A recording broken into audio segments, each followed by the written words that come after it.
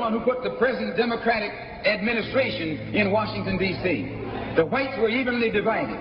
It was the fact that you threw 80% of your votes behind the Democrats that put the Democrats in the White House. When you see this, you can see that the Negro vote is the key factor. And despite the fact that you are in a position to be the determining factor, what do you get out of it? The Democrats have been in Washington, D.C. only because of the Negro vote. They've been down there 4 years.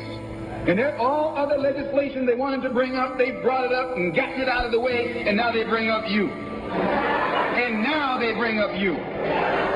You put them first and they put you last. Because you're a chump.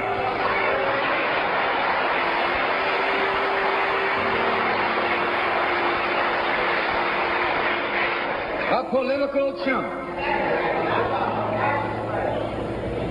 In Washington, D.C., in the House of Representatives, there are 257 who are Democrats.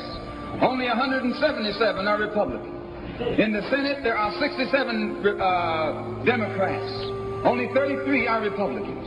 The party that you bash controls 2/3 of the House of Representatives and the Senate, and still they can't keep their promise to you because you're a chump.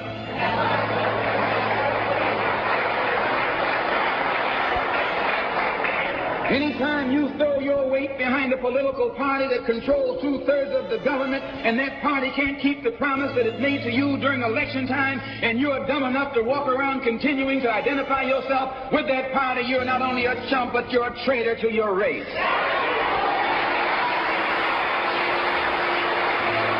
I know you don't like me saying that, but I'm not the kind of person who come here to say what you like. I'm going to tell you the truth whether you like it or not.